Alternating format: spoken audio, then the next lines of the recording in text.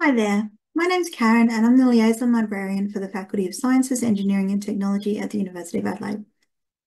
Coming into my role in May of last year, I had formal education in librarianship and good experience in the more complex aspects of discovery, such as systematic search strategies.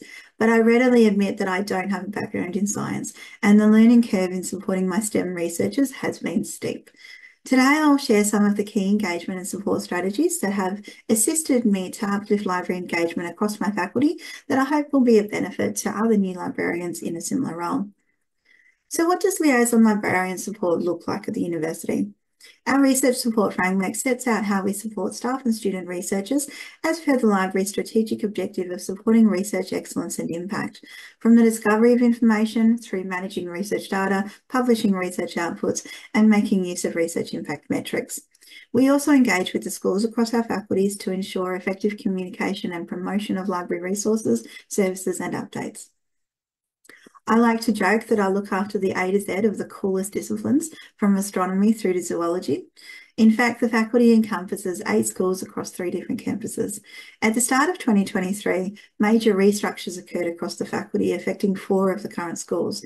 And this meant that when I came into my role, connections within these schools didn't exist for the most part.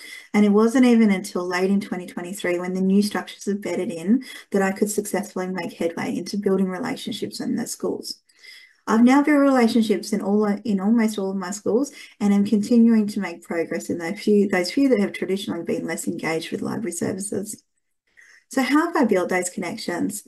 Strategies I believe have made an impact include an initial campaign of proactive outreach, introductions, emails, coffee meetings. At that early stage, I found coffee catch-ups really beneficial for learning the lay of the land and gaining insight into the research needs of each cohort. Establishing key networks. Find your school and faculty email lists. Learn who's who in each school, and not only who is in those key roles, but also the people who have influence and impact. Each of my schools have a head of school, head of research, head of learning and teaching, and several discipline leads.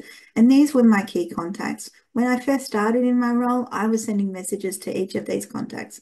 For each message, this could look like me sending up to 20 individual emails. My real progress occurred when I discovered the school business managers. I realised immediately that these were the people that my school audiences paid attention to. So now, instead of sending up to 20 emails for each message, I send one email to all of my school business managers, and my messages reach a broader audience and gain more traction. So my advice here is work smarter, not harder. Establishing presence within my schools has been game-changing. I'm now invited to attend or present regularly at staff meetings for several of my schools. Embedding myself on our 2 geographically dispersed campuses has also been incredibly successful. I send out an email a week before my day on campus to remind people that I will be there and the support that I can offer, and I'm now regularly inundated with consults and meetings on my days at those campuses. A good elevator pitch lets people know how I can support them and their students. That has been one of the key tools I've pulled out of my toolkit when I'm at those campuses and come across someone new in the cafe. Getting food involved is always a winner.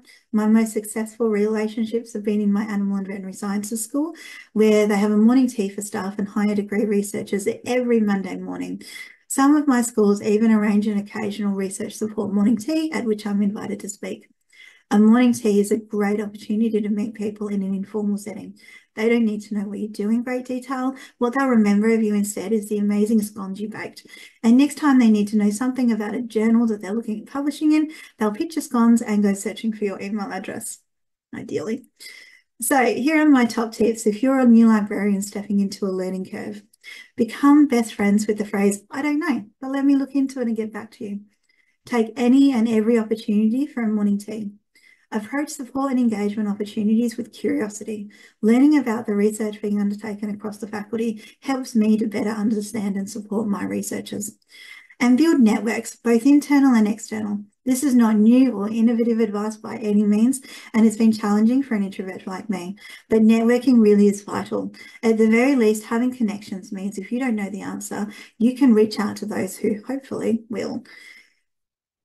And that's it from me. I hope this has been useful to new librarians coming into your roles, and thank you for the opportunity to speak to you today.